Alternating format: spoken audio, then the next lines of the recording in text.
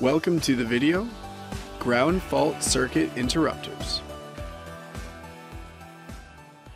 Each year, hundreds of people die in the United States from household electrocutions. A radio falling into a bathtub is just one example of how an electrocution can occur. As the water enters the interior of the submerged radio, the water makes contact with one of the radio's hot wires. Current flows into the water, through the bather, to the drain, and into the ground. The current may be high enough to be fatal. To protect people from being electrocuted, ground fault circuit interrupters, GFCI, were developed for locations in the home where potential hazardous conditions can occur.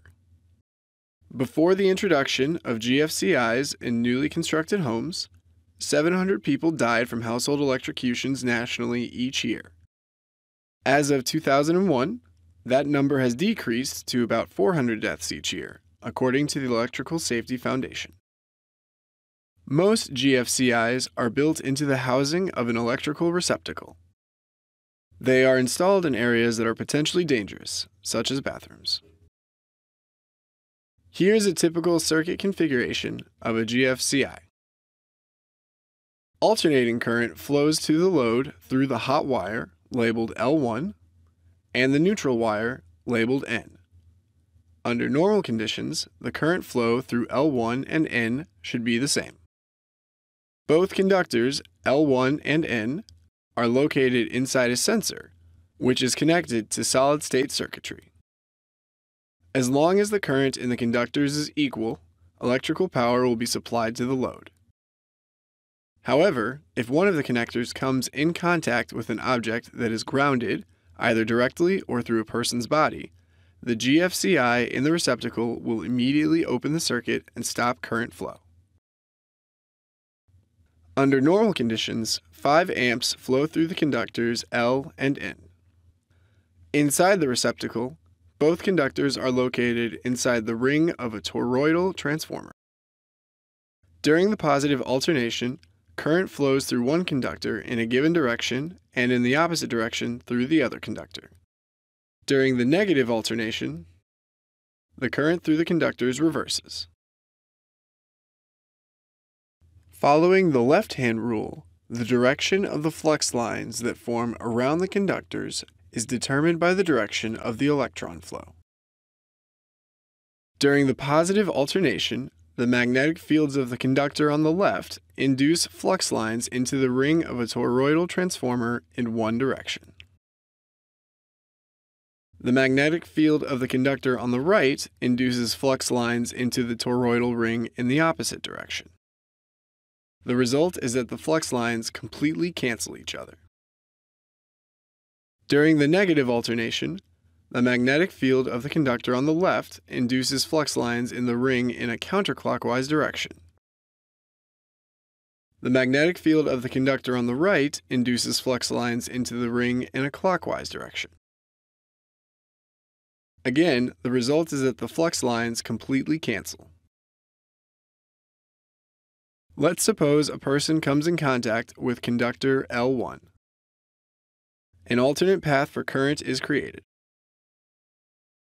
Assume that 0.005 amps, or 5 milliamps, flows to the ground through the person, and the remainder of the 5 amps of the power source, 4.995 amps, flows through conductor N.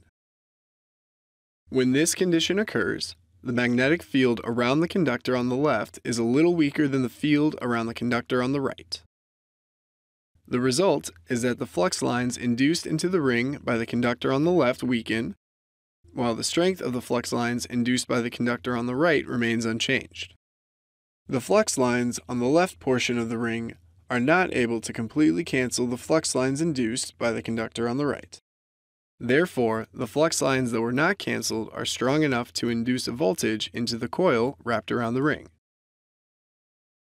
The voltage that is developed by the coil is applied to the solid-state circuitry, activating the circuit breaker mechanism that opens line L1 and N.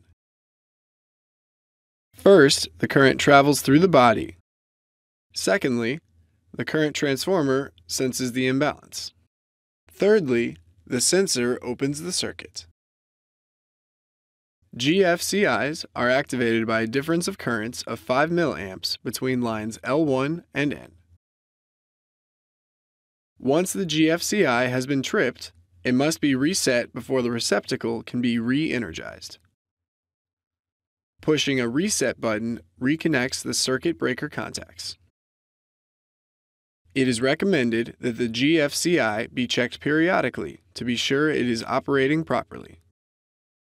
Pressing the test button, which causes the GFCI to trip, performs this procedure. When the button is pressed, current flows through the branch circuit from L1 to line N through a current limiting resistor. The wire between L1 and the test button goes through the toroidal ring. However, the wire between line N and the push button is not located inside the ring. A voltage is developed at the coil and causes the breaker to trip because flux lines from line N do not cancel the flux lines in the ring from the L1 wire. Congratulations! You've completed the video, Ground Fault Circuit Interrupters.